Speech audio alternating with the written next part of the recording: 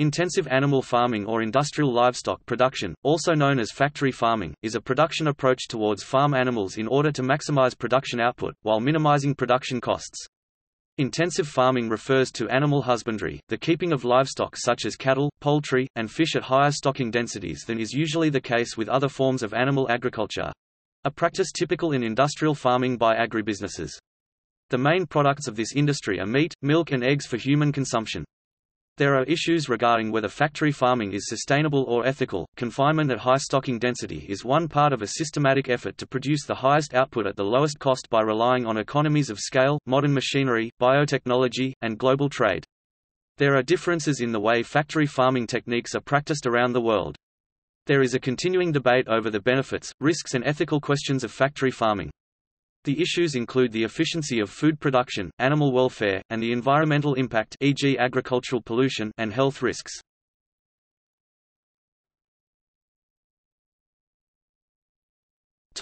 History.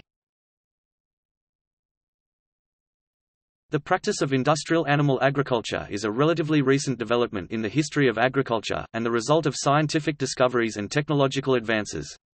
Innovations in agriculture beginning in the late 19th century generally parallel developments in mass production in other industries that characterized the latter part of the Industrial Revolution.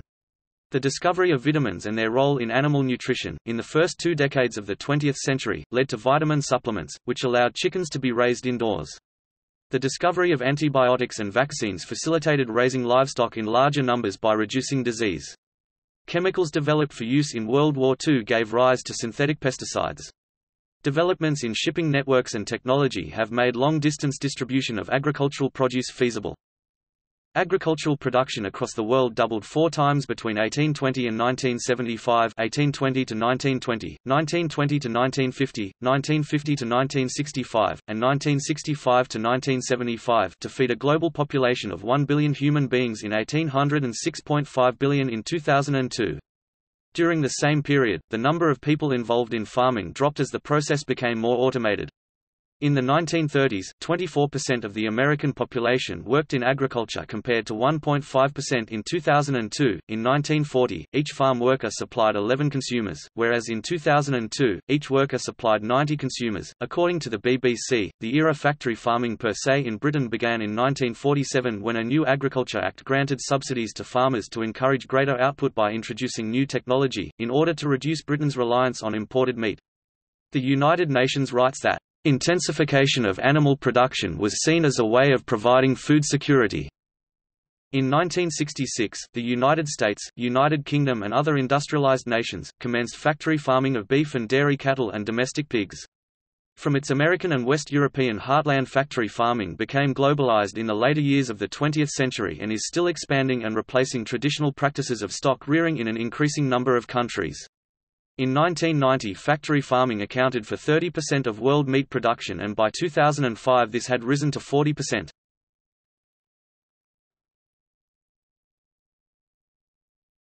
Topic: Contemporary animal production.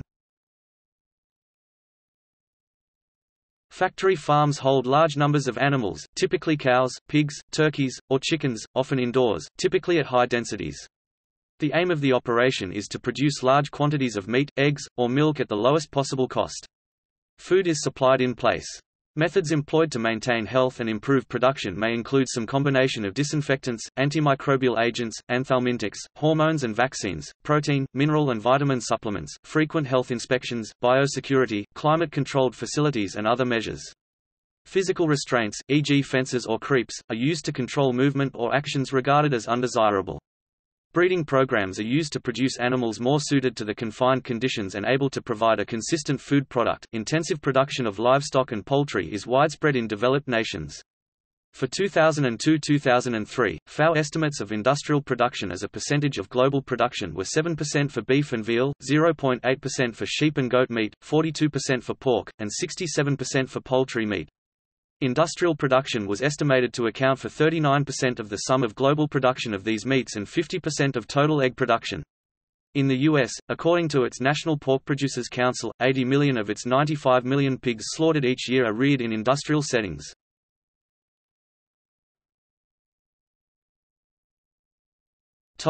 Chickens. In the United States, chickens were raised primarily on family farms until 1965. Originally, the primary value in poultry was eggs, and meat was considered a byproduct of egg production. Its supply was less than the demand, and poultry was expensive. Except in hot weather, eggs can be shipped and stored without refrigeration for some time before going bad. This was important in the days before widespread refrigeration. Farm flocks tended to be small because the hens largely fed themselves through foraging, with some supplementation of grain, scraps, and waste products from other farm ventures. Such feedstuffs were in limited supply, especially in the winter, and this tended to regulate the size of the farm flocks. Soon after poultry keeping gained the attention of agricultural researchers around 1896, improvements in nutrition and management made poultry keeping more profitable and businesslike. Prior to about 1910, chicken was served primarily on special occasions or Sunday dinner. Poultry was shipped live or killed, plucked, and packed on ice but not eviscerated. The whole, ready-to-cook broiler was not popular until the 1950s, when end-to-end refrigeration and sanitary practices gave consumers more confidence. Before this, poultry were often cleaned by the neighborhood butcher, though cleaning poultry at home was a commonplace kitchen skill. Two kinds of poultry were generally used, broilers or spring chickens. Young male chickens, a byproduct of the egg industry, which were sold when still young and tender, generally under 3 pounds live weight, and stewing hens, also a byproduct of the egg industry, which were old hens past their prime for laying. The major milestone in 20th-century poultry production was the discovery of vitamin D, which made it possible to keep chickens in confinement year-round. Before this, chickens did not thrive during the winter due to lack of sunlight, and egg production, incubation, and meat production in the off-season were all very difficult, making poultry a seasonal and expensive proposition. Year-round production lowered costs, especially for broilers. At the same time, egg production was increased by scientific breeding. After a few false starts, such as the main experiment station's failure at improving egg production, success was shown by Professor Dryden at the Oregon Experiment Station. Improvements in production and quality were accompanied by lower labor requirements. In the 1930s through the early 1950s, 1,500 hens was considered to be a full-time job for a farm family. In the late 1950s, egg prices had fallen so dramatically that farmers typically tripled the number of hens they kept, putting 3 hens into what had been a single bird cage or converting their floor confinement houses from a single deck of roosts to triple-decker roosts. Not long after this, prices fell still further and large numbers of egg farmers left the business. Robert Plamondon reports that the last family chicken farm in his part of Oregon, Rex Farms, had 30,000 layers and survived into the 1990s. However, the standard laying house of the current operators is around 125,000 hens. This fall in profitability was accompanied by a general fall in prices to the consumer, allowing poultry and eggs to lose their status as luxury foods. The vertical integration of the egg and poultry industries was a late development, occurring after all the major technological changes had been in place for years, including the development of modern broiler rearing techniques, the adoption of the Cornish cross broiler, the use of laying cages, etc. By the late 1950s, poultry production had changed dramatically. Large farms and packing plants could grow birds by the tens of thousands. Chickens could be sent to slaughterhouses for butchering and processing into prepackaged commercial products to be frozen or shipped fresh to markets or wholesalers. Meat-type chickens currently grow to market weight in 6 to 7 weeks, whereas only 50 years ago it took 3 times as long. This is due to genetic selection and nutritional modifications but not the use of growth hormones, which are illegal for use in poultry in the US and many other countries. Once a meat consumed only occasionally, the common availability and lower cost has made chicken a common meat product within developed nations. Growing concerns over the cholesterol content of red meat in the 1980s and 1990s further resulted in increased consumption of chicken. Today, eggs are produced on large egg ranches on which environmental parameters are well controlled. Chickens are exposed to artificial light cycles to stimulate egg production year-round. In addition, forced molting is commonly practiced, in which manipulation of light and food access triggers molting, with the goal of increased egg size and production. Forced molting is controversial. While it is widespread in the US, it is prohibited in the EU. On average, a chicken lays 1 egg a day, but not on every day of the year. This varies with the breed and time of year. In 1900, average egg production was 83 eggs per hen per year. In 2000, it was well over 300. In the United States, laying hens are butchered after their second egg-laying season. In Europe, they are generally butchered after a single season. The laying period begins when the hen is about 18 to 20 weeks old, depending on breed and season. Males of the egg-type breeds have little commercial value at any age, and all those not used for breeding, roughly 50% of all egg-type chickens, are killed soon after hatching. The old hens also have little commercial value. Thus, the main sources of poultry meat 100 years ago, spring chickens and stewing hens, have both been entirely supplanted by meat-type broiler chickens. Some believe that the deadly H5N1 strain of bird flu is essentially a problem of industrial poultry practices. On the other hand, according to the CDC article H5N1 Outbreaks and Enzootic Influenza by Robert G. Webster et al., transmission of highly pathogenic H5N1 from domestic poultry back to migratory waterfowl in western China has increased the geographic spread.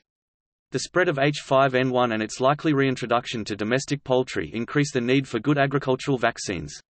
In fact, the root cause of the continuing H5N1 pandemic threat may be the way the pathogenicity of H5N1 viruses is masked by co-circulating influenza viruses or bad agricultural vaccines. Webster explains, if you use a good vaccine you can prevent the transmission within poultry and to humans. But if they have been using vaccines now in China for several years, why is there so much bird flu? There is bad vaccine that stops the disease in the bird, but the bird goes on pooping out virus and maintaining it and changing it. And I think this is what is going on in China. It has to be. Either there is not enough vaccine being used or there is substandard vaccine being used. Probably both. It's not just China. We can't blame China for substandard vaccines. I think there are substandard vaccines for influenza in poultry all over the world. In response to the same concerns, Reuters reports Hong Kong infectious disease expert Lo Wing Lok saying that, "The issue of vaccines has to take top priority." And Julie Hall, in charge of the WHO's outbreak response in China, saying that China's vaccinations might be masking the virus. The BBC reported that Wendy Barclay, a virologist at the University of Reading, UK, said, "The Chinese have made a vaccine based on reverse genetics made with H5N1 antigens, and they have been using it. There has been a lot of criticism of what they have done, because they have protected their chickens against death from this virus, but the chickens still get infected, and then you get drift, the virus mutates in response to the antibodies, and now we have a situation where we have 5 or 6 flavors of H5N1 out there." Keeping wild birds away from domestic birds is known to be key in the fight against H5N1. Caging, no free-range poultry, is one way. Providing wild birds with restored wetlands so they naturally choose non-livestock areas is another way that helps accomplish this. Political forces are increasingly demanding the selection of one, the other, or both based on non-scientific reasons.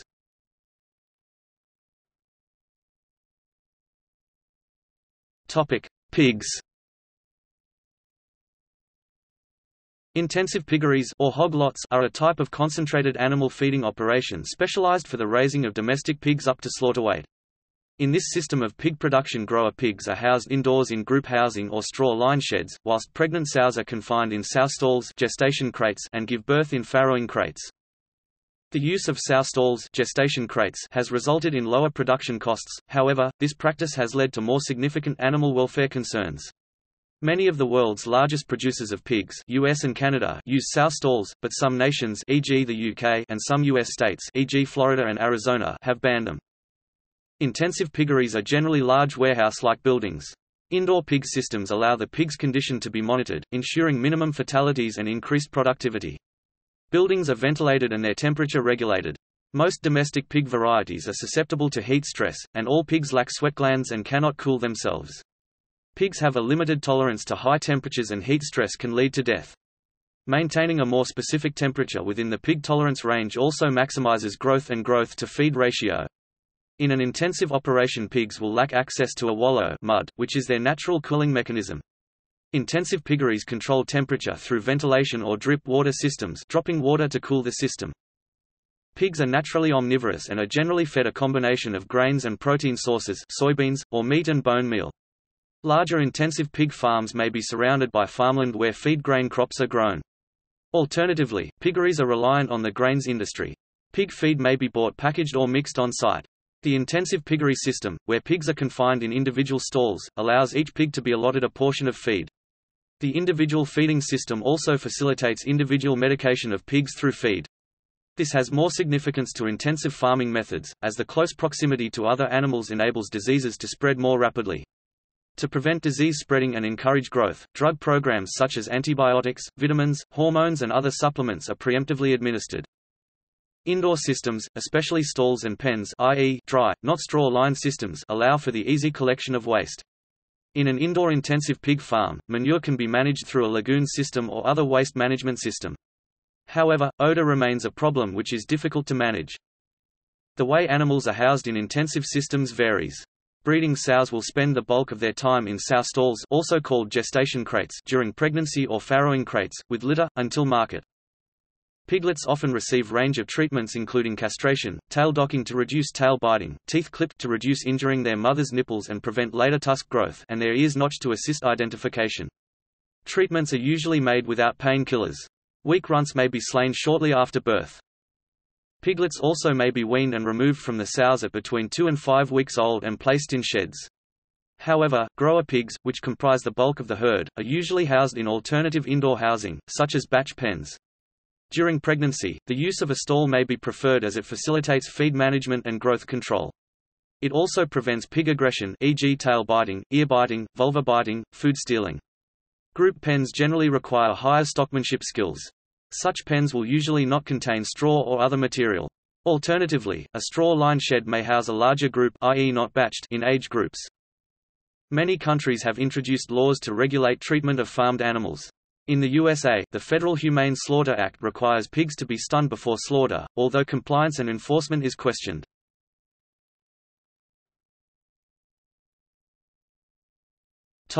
Cattle. Cattle are domesticated ungulates, a member of the family Bovidae, in the subfamily Bovini, and descended from the aurochs Bos primigenius. They are raised as livestock for meat, called beef and veal, dairy products, milk, leather, and as draft animals, pulling carts, plows, and the like. In some countries, such as India, they are honored in religious ceremonies and revered. As of 2009-2010, it is estimated that there are 1.3 to 1.4 billion head of cattle in the world. Cattle are often raised by allowing herds to graze on the grasses of large tracts of rangeland called ranches. Raising cattle in this manner allows the productive use of land that might be unsuitable for growing crops.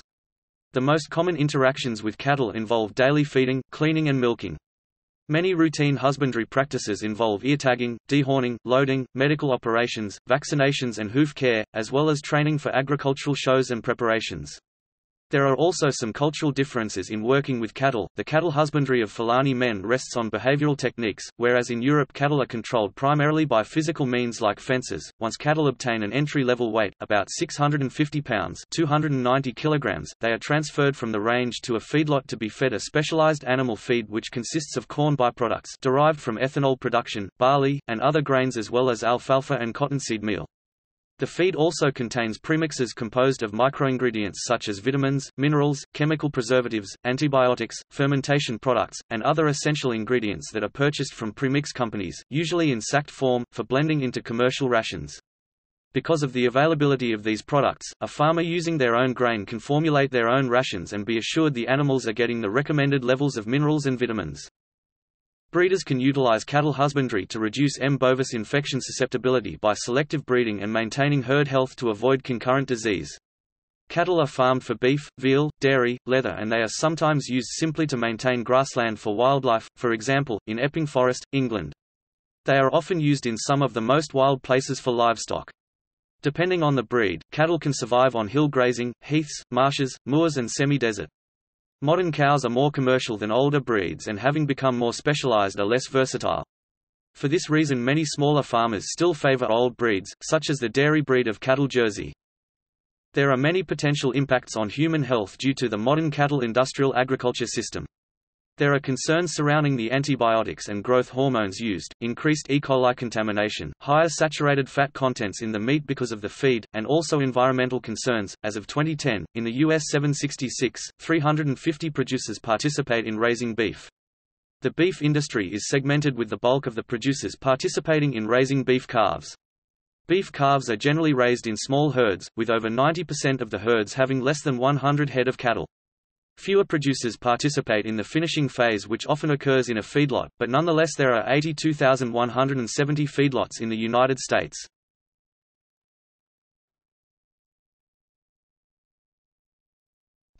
Aquaculture.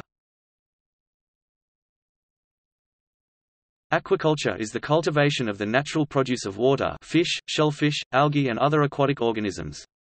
The term is distinguished from fishing by the idea of active human effort in maintaining or increasing the number of organisms involved, as opposed to simply taking them from the wild.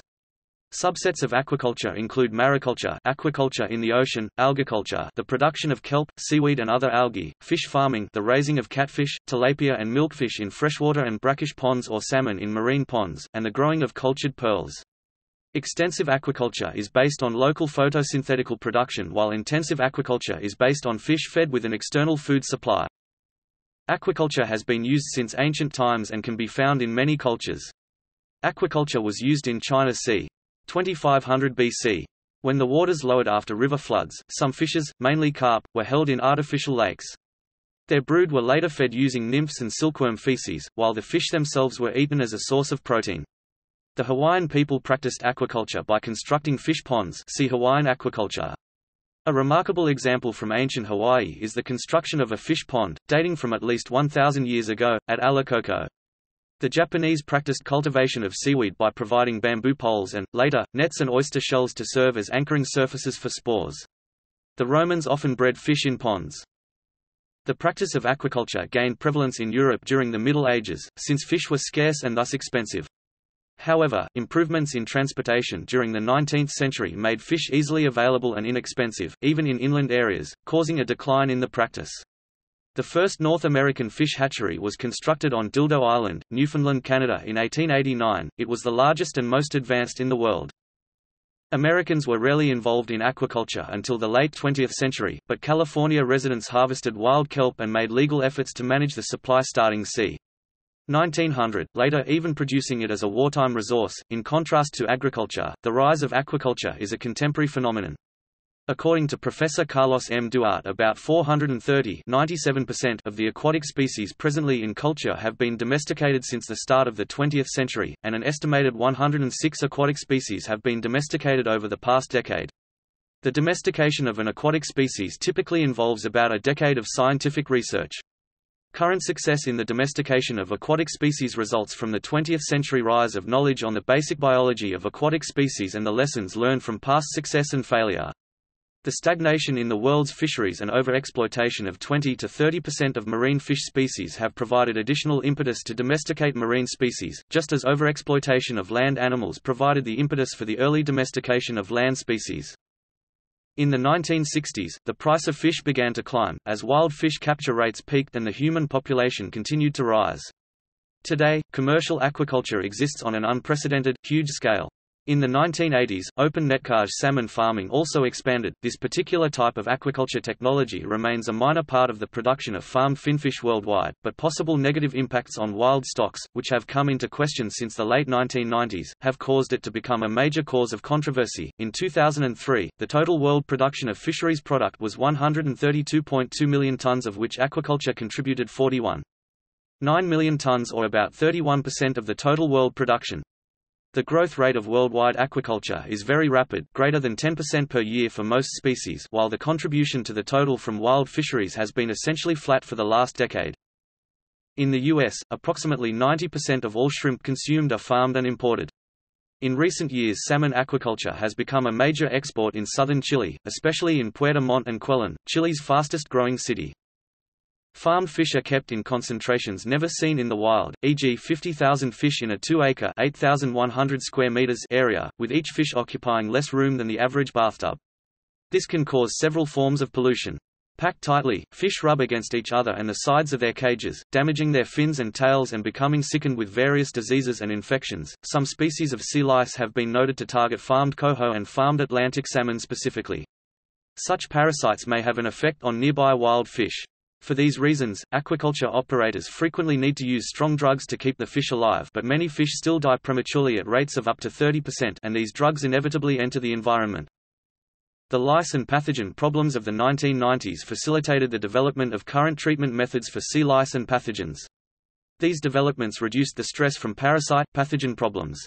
However, being in an ocean environment, the transfer of disease organisms from the wild fish to the aquaculture fish is an ever-present risk factor. The very large number of fish kept long-term in a single location produces a significant amount of condensed feces, often contaminated with drugs, which again affect local waterways. However, these effects appear to be local to the actual fish farm site and may be minimal to non-measurable in high-current sites.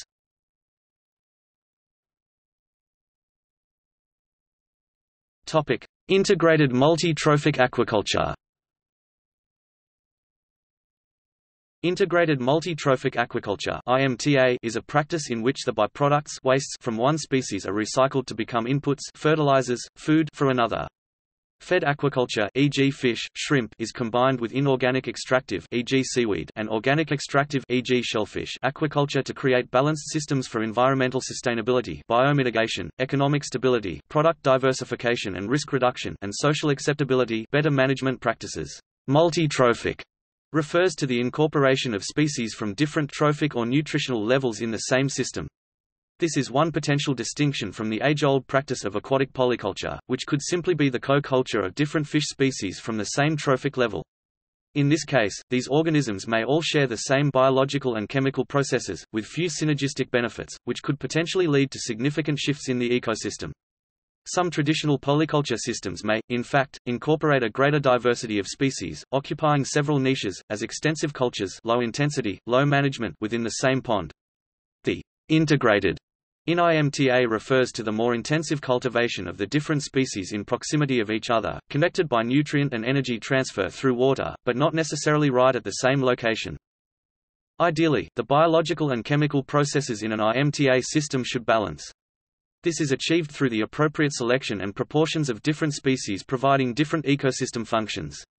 The co-cultured species should be more than just biofilters, they should also be harvestable crops of commercial value. A working IMTA system should result in greater production for the overall system, based on mutual benefits to the co-cultured species and improved ecosystem health, even if the individual production of some of the species is lower compared to what could be reached in monoculture practices over a short-term period. Sometimes the more general term, integrated aquaculture, is used to describe the integration of monocultures through water transfer between organisms. For all intents and purposes, however, the terms IMTA and integrated aquaculture differ primarily in their degree of descriptiveness. These terms are sometimes interchanged. Aquaponics, fractionated aquaculture, IAAS, integrated agriculture aquaculture systems, IPUAS, integrated peri-urban aquaculture systems, and IFAS, integrated fisheries aquaculture systems, may also be considered variations of the IMTA concept.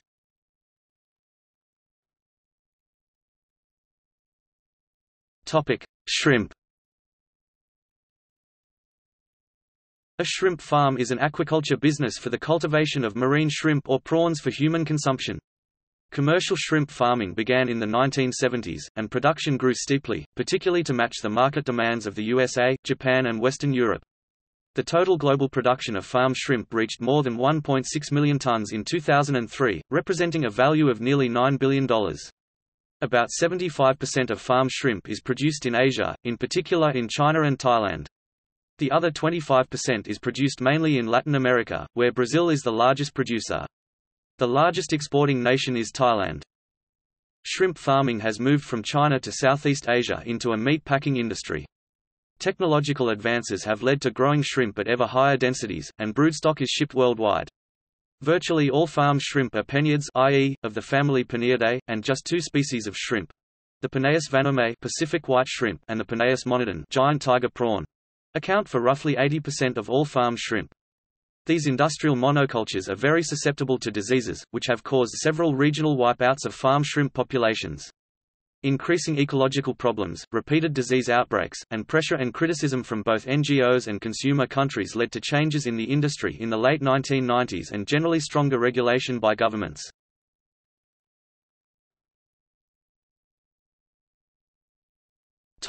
Regulation. In various jurisdictions, intensive animal production of some kinds is subject to regulation for environmental protection. In the United States, a concentrated animal feeding operation (CAFO) that discharges or proposes to discharge waste requires a permit and implementation of a plan for management of manure nutrients, contaminants, wastewater, etc., as applicable, to meet requirements pursuant to the Federal Clean Water Act. Some data on regulatory compliance and enforcement are available. In 2000, the U.S. Environmental Protection Agency published 5-year and 1-year data on environmental performance of 32 industries, with data for the livestock industry being derived mostly from inspections of CAFOs. The data pertain to inspections and enforcement mostly under the Clean Water Act, but also under the Clean Air Act and Resource Conservation and Recovery Act. Of the 32 industries, livestock production was among the top 7 for environmental performance over the 5-year period, and was one of the top 2 in the final year of that period, where good environmental performance is indicated by a low ratio of enforcement orders to inspections.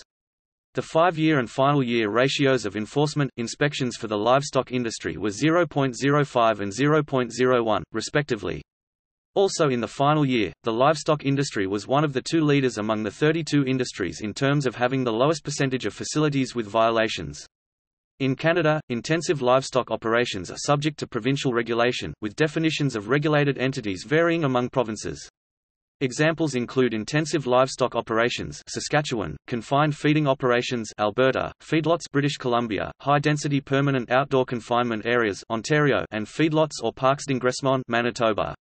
In Canada, intensive animal production, like other agricultural sectors, is also subject to various other federal and provincial requirements.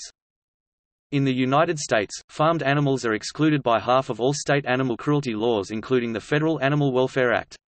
The 28-hour law, enacted in 1873 and amended in 1994 states that when animals are being transported for slaughter, the vehicle must stop every 28 hours and the animals must be let out for exercise, food, and water. The United States Department of Agriculture claims that the law does not apply to birds. The Humane Methods of Livestock Slaughter Act is similarly limited. Originally passed in 1958, the act requires that livestock be stunned into unconsciousness prior to slaughter. This act also excludes birds, who make up more than 90% of the animals slaughtered for food, as well as rabbits and fish. Individual states all have their own animal cruelty statutes, however many states have a provision to exempt standard agricultural practices. In the United States there is a growing movement to mitigate the worst abuses by regulating factory farming. In Ohio, animal welfare organizations reached a negotiated settlement with farm organizations, while in California, Proposition 2, Standards for Confining Farm Animals, an initiated law was approved by voters in 2008. Regulations have been enacted in other states and plans are underway for referendum and lobbying campaigns in other states. An action plan has been proposed by the USDA in February 2009, called the Utilization of Manure and Other Agricultural and Industrial Byproducts. This program's goal is to protect the environment and human and animal health by using manure in a safe and effective manner. In order for this to happen, several actions need to be taken, and these 4 components include: improving the usability of manure nutrients through more effective animal nutrition and management, maximizing the value of manure through improved collection, storage, and treatment options, utilizing manure in integrated farming systems to improve profitability and protect soil, water, and air quality, using manure and other agricultural byproducts as a renewable energy source. In 2012, Australia's largest supermarket chain, Coles, announced that as of January 1, 2013, they will stop selling company-branded pork and eggs from animals kept in factory farms. The nation's other dominant supermarket chain, Woolworths, has already begun phasing out factory-farmed animal products. All of Woolworths' house-brand eggs are now cage-free, and by mid-2013 all of their pork will come from farmers who operate stall-free farms. Controversies and criticisms. Advocates of factory farming claim that factory farming has led to the betterment of housing, nutrition, and disease control over the last 20 years, while opponents claim that it harms wildlife and the environment, creates health risks, abuses animals, and raises ethical issues. In the UK, the Farm Animal Welfare Council was set up by the government to act as an independent advisor on animal welfare in 1979 and expresses its policy as 5 freedoms: from hunger and thirst, from discomfort, from pain, injury or disease, to express normal behavior, from fear and distress. There are differences around the world as to which practices are accepted, and there continue to be changes in regulations, with animal welfare being a strong driver for increased regulation. For example, the EU is bringing in further regulation to set maximum stocking densities for meat chickens by 2010, where the UK Animal Welfare Minister commented, "The welfare of meat chickens is a major concern to people throughout the European Union. This agreement sends a strong message to the rest of the world that we care about animal welfare." Factory farming is greatly debated throughout Australia, with many people disagreeing with the methods and ways in which the animals in factory farms are treated. Animals are often under stress from being kept in confined spaces and will attack each other. In an effort to prevent injury leading to infection, their beaks, tails and teeth are removed. Many piglets will die of shock after having their teeth and tails removed, because painkilling medicines are not used in these operations. Factory farms are a popular way to gain space, with animals such as chickens being kept in spaces smaller than an A4 page. For example, in the UK, debeaking of chickens is deprecated, but it is recognised that it is a method of last resort, seen as better than allowing vicious fighting and ultimately cannibalism. Between 60 and 70% of 6 million breeding sows in the US are confined during pregnancy, and for most of their adult lives, in 2 by 7 feet (0.61 by 2.13 meters) gestation crates. According to pork producers and many veterinarians, sows will fight if housed in pens. The largest pork producer in the U.S. said in January 2007 that it will phase out gestation crates by 2017. They are being phased out in the European Union, with a ban effective in 2013 after the 4th week of pregnancy. With the evolution of factory farming, there has been a growing awareness of the issues amongst the wider public, not least due to the efforts of animal rights and welfare campaigners. As a result, gestation crates, one of the more contentious practices, are the subject of laws in the US, Europe and around the world to phase out their use as a result of pressure to adopt less confined practices. Death rates for sows have been increasing in the US from prolapse, which has been attributed to intensive breeding practices. Sows produce on average 23 piglets a year.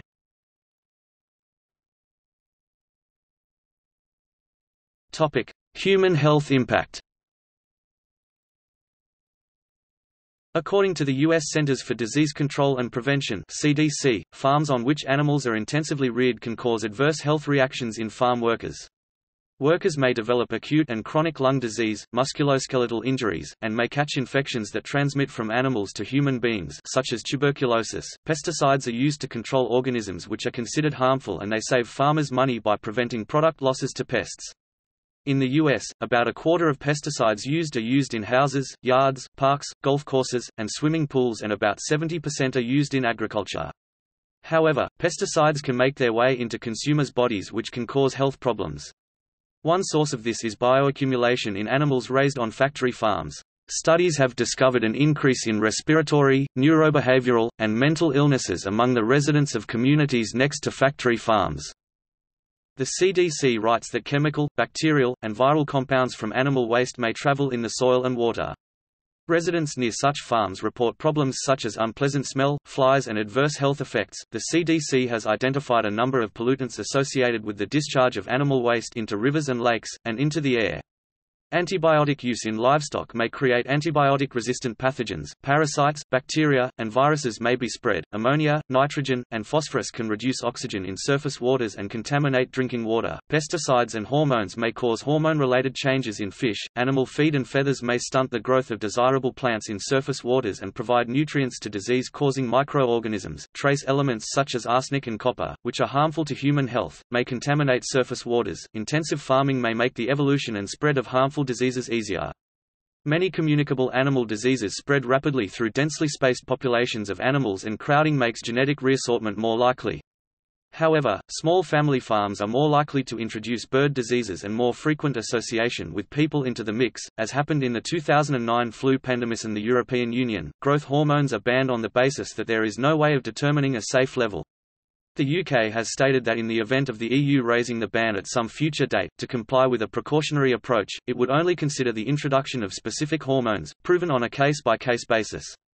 In 1998, the European Union banned feeding animals antibiotics that were found to be valuable for human health. Furthermore, in 2006 the European Union banned all drugs for livestock that were used for growth promotion purposes. As a result of these bans, the levels of antibiotic resistance in animal products and within the human population showed a decrease. The international trade in animal products increases the risk of global transmission of virulent diseases such as swine fever, BSE, foot and mouth, and bird flu. In the United States, the use of antibiotics in livestock is still prevalent. The FDA reports that 80% of all antibiotics sold in 2009 were administered to livestock animals, and that many of these antibiotics are identical or closely related to drugs used for treating illnesses in humans. Consequently, many of these drugs are losing their effectiveness on humans, and the total healthcare costs associated with drug-resistant bacterial infections in the United States are between $16.6 billion and $26 billion annually. Methicillin-resistant Staphylococcus aureus (MRSA) has been identified in pigs and humans, raising concerns about the role of pigs as reservoirs of MRSA for human infection. One study found that 20% of pig farmers in the United States and Canada in 2007 harbored MRSA. A second study revealed that 81% of Dutch pig farms had pigs with MRSA and 39% of animals at slaughter carried the bug, where all of the infections were resistant to tetracycline and many were resistant to other antimicrobials. A more recent study found that MRSA-ST398 isolates were less susceptible to tiamelin, an antimicrobial used in agriculture, than other MRSA or methicillin-susceptible S. aureus. Cases of MRSA have increased in livestock animals. CC398 is a new clone of MRSA that has emerged in animals and is found in intensively reared production animals, primarily pigs, but also cattle and poultry, where it can be transmitted to humans. Although dangerous to humans, CC398 is often asymptomatic in food-producing animals. A 2011 nationwide study reported nearly half of the meat and poultry sold in U.S. grocery stores, 47%, was contaminated with S. aureus, and more than half of those bacteria, 52%, were resistant to at least 3 classes of antibiotics. Although staff should be killed with proper cooking, it may still pose a risk to consumers through improper food handling and cross-contamination in the kitchen. The senior author of the study said, "The fact that drug-resistant S. aureus was so prevalent, and likely came from the food animals themselves, is troubling, and demands attention to how antibiotics are used in food animal production today." In April 2009, lawmakers in the Mexican state of Veracruz accused large-scale hog and poultry operations of being breeding grounds of a pandemic swine flu, although they did not present scientific evidence to support their claim. A swine flu which quickly killed more than 100 infected persons in that area, appears to have begun in the vicinity of a Smithfield subsidiary pig CAFO concentrated animal feeding operation.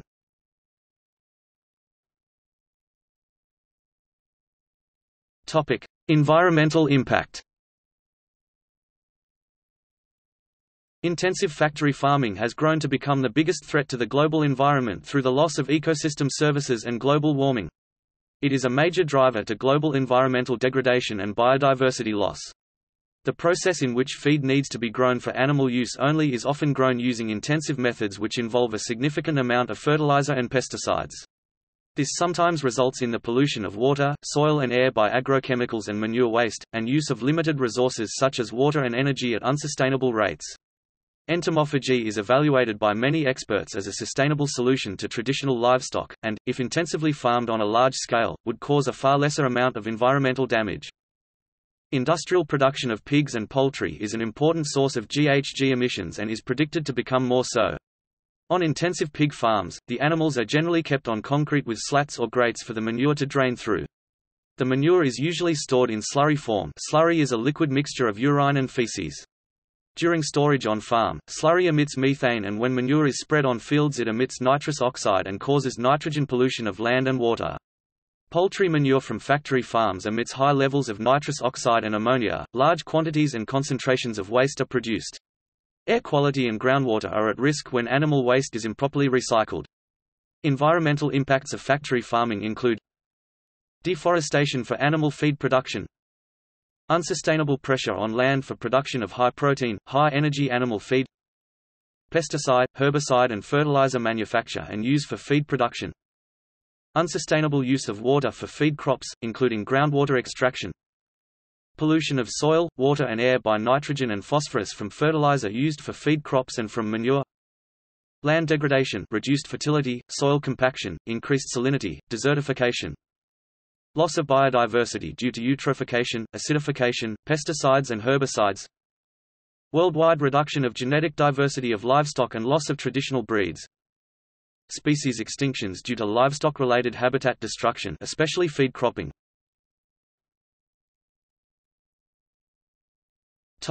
Labor. Small farmers are often absorbed into factory farm operations, acting as contract growers for the industrial facilities. In the case of poultry contract growers, farmers are required to make costly investments in construction of sheds to house the birds, buy required feed and drugs, often settling for slim profit margins, or even losses. Research has shown that many immigrant workers in concentrated animal farming operations (CAFOs) in the United States receive little to no job-specific training or safety and health information regarding the hazards associated with these jobs. Workers with limited English proficiency are significantly less likely to receive any work-related training, since it is often only provided in English. As a result, many workers do not perceive their jobs as dangerous. This causes inconsistent personal protective equipment (PPE) use, and can lead to workplace accidents and injuries. Immigrant workers are also less likely to report any workplace hazards and injuries.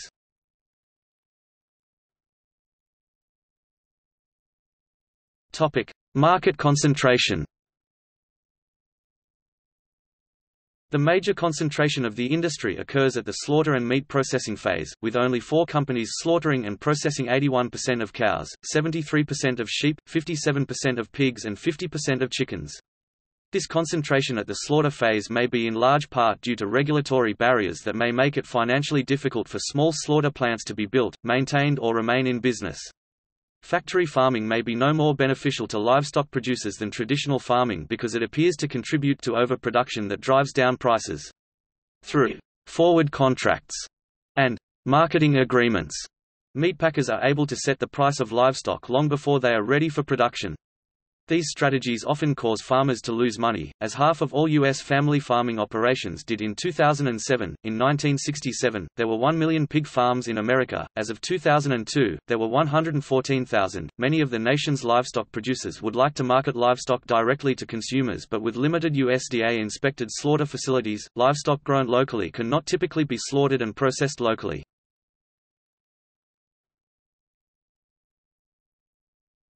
Topic: Demonstrations. From 2011 to 2014 each year between 15,000 and 30,000 people gathered under the theme We Are Fed Up, in Berlin to protest against industrial livestock production.